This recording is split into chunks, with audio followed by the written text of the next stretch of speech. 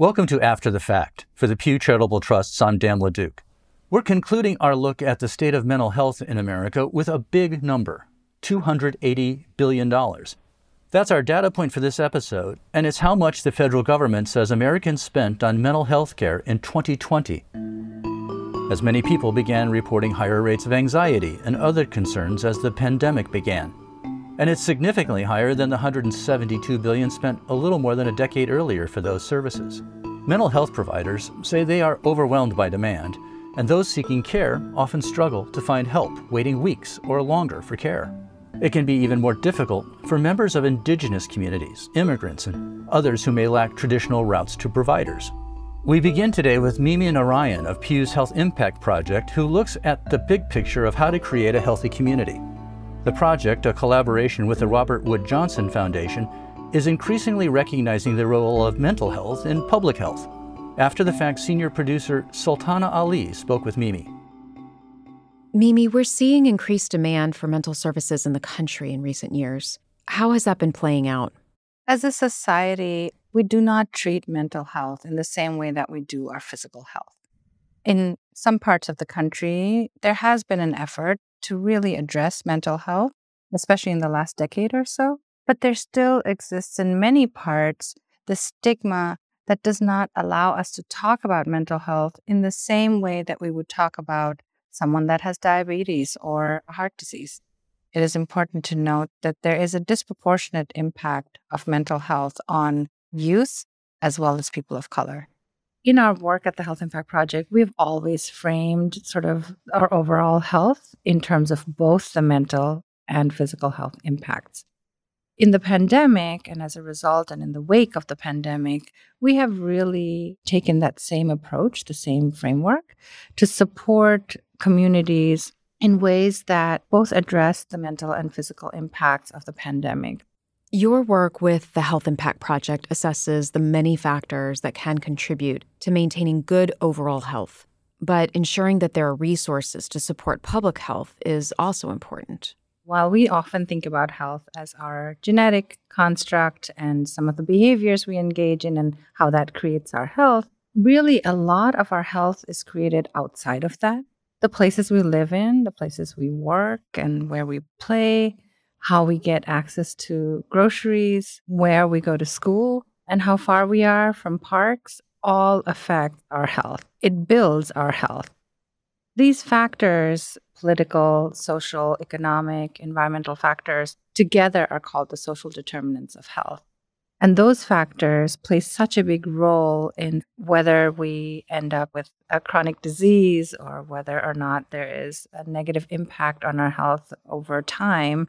What we have really worked on at the Health Impact Project is to improve health before the healthcare system has to intervene. Something coming up in this larger conversation is the notion of equitable health. What does health equity mean? I want to make a point here to distinguish between equity and equality. When we talk about equity, we acknowledge the fact that everyone starts from a different point. As a result, everyone needs something different in order to achieve the same success in their lives, and that includes achieving their best health. I'm glad you raised that. There's a lot of factors that play into our health, and equity and access to care is one of them. Sometimes it feels like when something goes wrong with your health, another thing happens and another thing happens. It becomes this domino effect. Looking through the scope of the work of the Health Impact Project, how do you even begin to tackle some of these challenges? When it comes to addressing these sort of health disparities, we really need granular, local data. And that is one of the big challenges of doing this work. What our focus has been is to really start with the root cause of poor health. So if you think about it, it's like creating a scaffolding that holds us up in our positive health. So when we're faced with a crisis, we might be unstable for a little while, but then we're able to recover. It's really building resilience for people to be able to come back to their full health and not have the domino effect occur. The struggle to find services for those with mental health concerns can be even harder for immigrants. New to life in the United States, they are often struggling with a new language, and frequently living in a new place without the support of family or close friends. In Philadelphia, Puentes de Salud, or Bridges to Health, is trying to help, and the Pew Fund for Health and Human Services is supporting its efforts. Here's Puentes director Orfelina Feliz Payne. Puentes de Salud was created to address the social determinants of health, specifically health and wellness, that impact the Latin, Spanish-speaking communities that live in Philadelphia. As you can imagine, serving an immigrant and refugee population by itself has some stigma associated and attached to it, and how they can be seen as not welcome all the time. Language and communication are another barrier that impacts the community and their access to health. And you mentioned the stigma that can be associated with being an immigrant. There, of course, is a stigma, often, unfortunately, associated with mental health issues. It sounds like you're describing a population that has a double whammy. Yes, absolutely. It is a double whammy. We have the barrier of addressing mental health with communities where they're learning a new language, learning new traditions and culture, but also having to learn what the behavioral health concerns and issues are here in the United States. There's different levels of education, different levels of socioeconomic status that folks are bringing. So being able to create a space where folks feel welcome and really just being able to provide the access in Spanish to them is hugely important at Puentes. Has the conversation around mental health issues changed in that time at Puentes? One of the most telling things that we've seen at Puentes has been just the demand for behavioral health services. There's always been a demand. Puentes had a therapist who identified as female for the last 2 years, a licensed clinician available to anyone who needed her services. And within the last year, Puentes started to hear from the male population where they were asking for a male therapist, someone that they could talk to.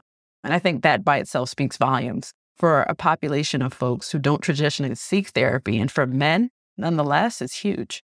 You know, we think about those of us who are living in the United States for these last few years and the isolation any of us felt during the pandemic, and try to relate that to the experience of a recent immigrant who is away from family, friends, all the traditional support systems that they're used to wherever they grew up. That's got to be a huge challenge for so many folks that you see. Puentes was created based on creating community. Although we offer mental health, physical health, education programs, art programs, and cultural programs, there are people who become involved in different ways because the sense of community is there. Do you find those sorts of connections between the emotional trauma patients might be facing and just access to basic services that so many of us might take for granted? During COVID, the team at Puentes created a food pharmacy, partnered with Philabundance and other local organizations to be able to provide food that was also relevant to the community. So there are things that they will actually use and cook, and they look familiar to them. So there's some commonality and some understanding of what it is that they're accessing. When someone is feeling hurt or isolated or suffering from symptoms of depression, it's about providing more than food. Cultural understanding can go a long way, right? It's the added touch. Language always provides the access, but then the quality of services comes into the acknowledgement of the culture and the appreciation of the culture. And I think that's a huge point in terms of being able to provide quality, accessible services to the communities that we serve. Well, your goal is to help create a healthy population among these folks that you're working with. When do you start seeing success and know what you're trying is working? A huge part of that is education. The community that's well-informed can communicate their needs and can take action to empower themselves and their future generations to come.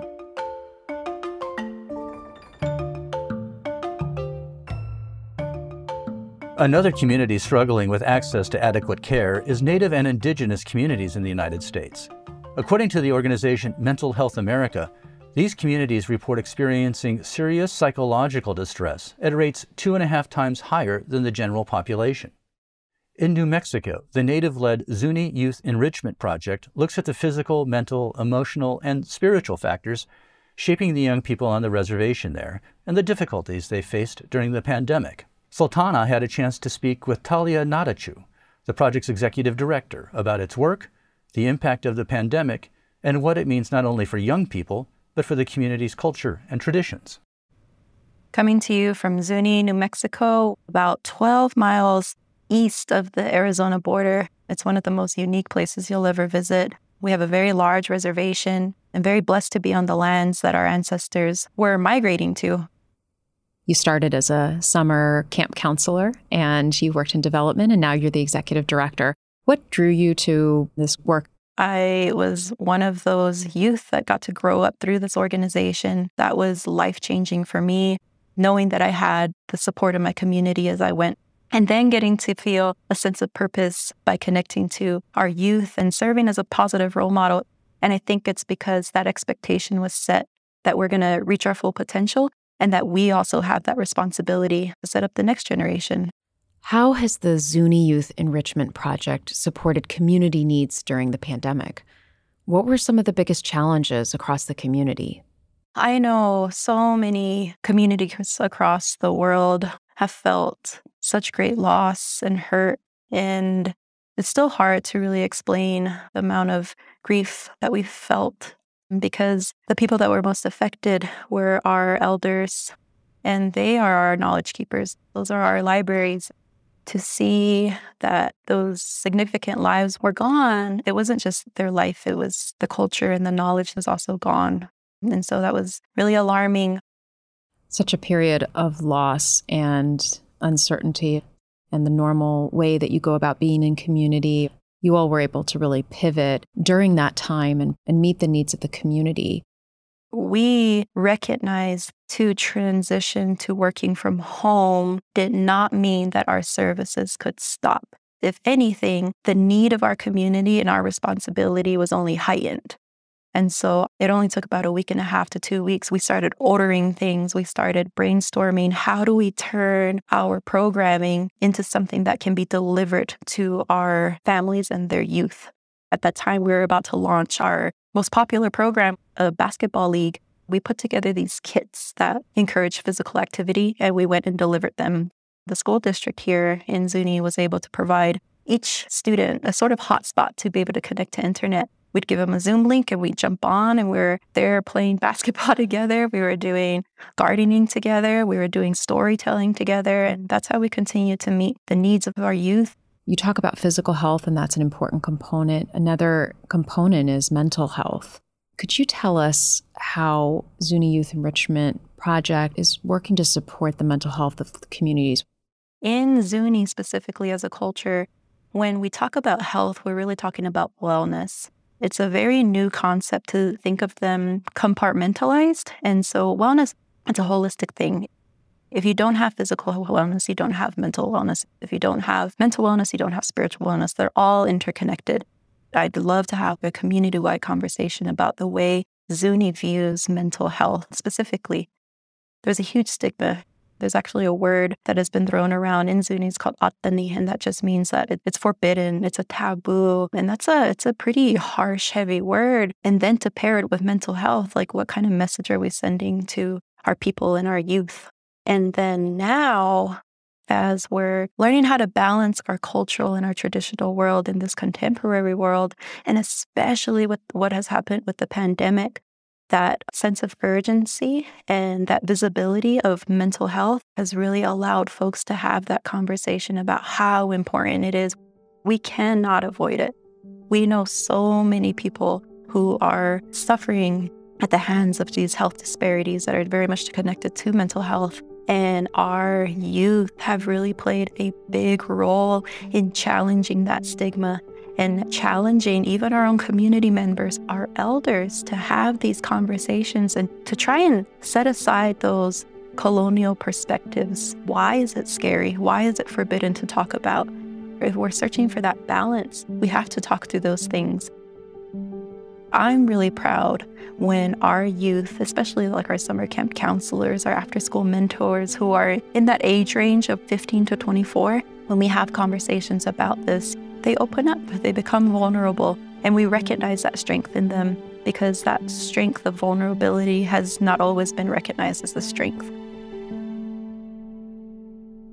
By creating that space for conversation, the opportunity to approach youth and to have those conversations out in the open, it really flies in the face of that stigma. How are the youth responding to that change in tone and some of the approach that you all are taking?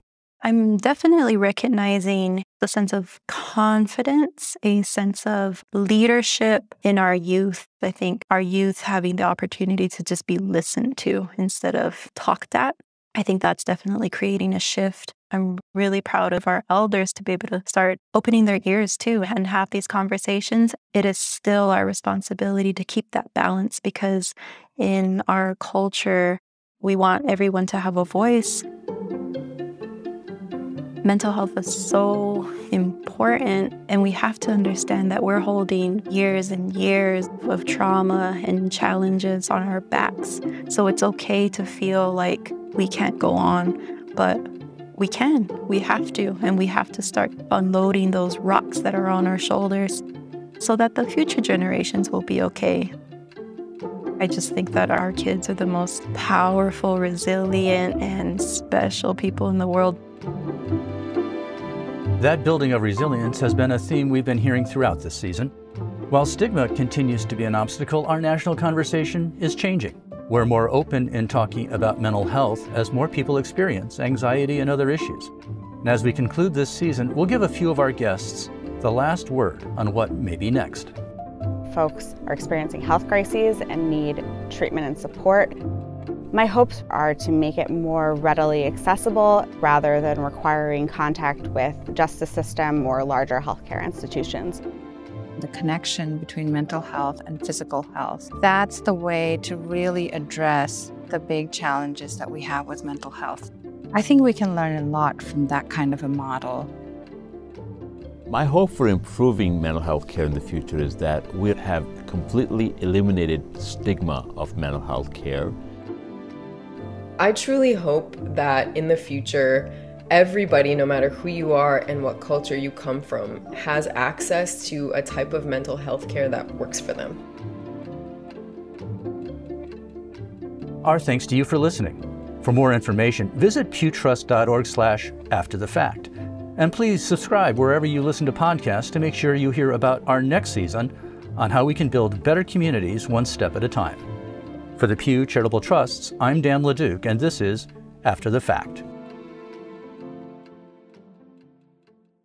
If you or someone you know needs help, please call or text the 988 Suicide and Crisis Lifeline at 988 or chat with someone who can help at www.988lifeline.org and click on the chat button.